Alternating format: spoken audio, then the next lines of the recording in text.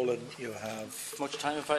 You have 4 minutes and over 4 minutes. Okay, oh, don't tell me that. I might use it. Thanks to Senator Black for sharing, and thanks to Senator McDowell, and indeed to everybody for a very decent and helpful debate to start this. First thing I just want to say is I think because of the referendum, because of 100,000 reports in the past and all the rest of it, this does need to at least go to committee stage and move on, and we start teasing out the tension between various points and ideas that people have and worries that there are about this. I think there is certainly a tension in relation to the members of the local authorities, and similar to the same as Senator Francis has just said, that I really had my eyes open to going around and talking to councillors, certainly in the area of disability, the work they were doing, the effort they were putting in for neighbours and people in their community to sort out a stair lift, to try and get kids back into school, doing all sorts of things above and beyond. We have to find some mechanism to be able to help councillors to be more effective and efficient, because their heart is good and their interest is good, and they are real people on the ground. I kept getting asked, down in my native Tipperary, people would particularly say to me, John, how do I vote for you? Do I have a vote? And I say no.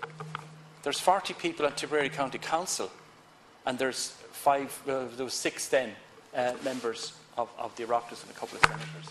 And I said, that's it, 160,000 people in the county, and there's a couple of dozen. And there is something wrong with that, even in Tipperary. There is something wrong with the idea that in this day and age, you could be running in an election. And I sat in a cafe down in the Midlands one day between going to one county council and another, it was in Portlaoise. And I'm sitting down there, and there's people coming in with their kids and they're doing whatever and going again, and saying, I'm involved in a secret election almost. It's under the radar. And we had just had a high-profile election to the other house, and somehow this one doesn't rate somehow. I think that's an issue. Look, a lot of people think I first sat in this house on the 8th of June this year. Well, that is true, but I sat in probably that seat there, or that one, in June 2003, when the Disability Federation of Ireland presented its submission to the last review group on this issue. And all I'll say about that now is that disability organisations have been the backbone of the nominating bodies on the admin panel. There's no reason for that. The fact is they have been. But there hasn't been.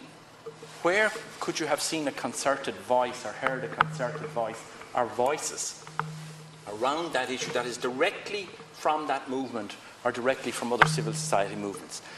And let me mention something that I think is a little irony. There was often a lot of criticism of past governments that they did deals outside the gates with social partners. I was involved in social partnership as the disability interest in the community and voluntary pillar. There were 17 organisations in it, and we managed to keep it some way coherent. So things are possible. If you, at that time, before the environment pillar was brought in, just before the things collapsed here, you had farmers, you had employers, you had trade unions, you had the social services sector. Is that not 4 of the 5 panels that we have here? So you had people in here saying government is going out there and doing deals on the outside that nobody knows about, and you had a house here that was designed to have characters with some knowledge and experience directly in here, sitting down in committees, sitting down here and working through stuff and being able to say to directly elected politicians, that's fine, Tim, but let me tell you how things sometimes work in practice, and then people can actually tear through the thing. You get better legislation, and you will get better follow-up. You will get better prosecution of what happens after legislation is passed. Finally, I will say, coming back to the members of the local authorities, I think there may be issues. I'm pretty sure there are issues in relation to their role that might need to be sorted out independently, but in parallel with what we want to do here. We shouldn't be trying to stuff. If it doesn't fit, don't try and make it fit. I think there is really useful work to do. We have now a massive civil society across all the domains. It really didn't exist to any extent in 1937.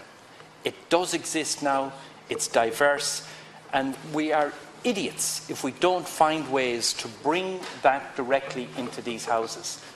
That is the big value for money thing that we can do for our country. Thank you very much.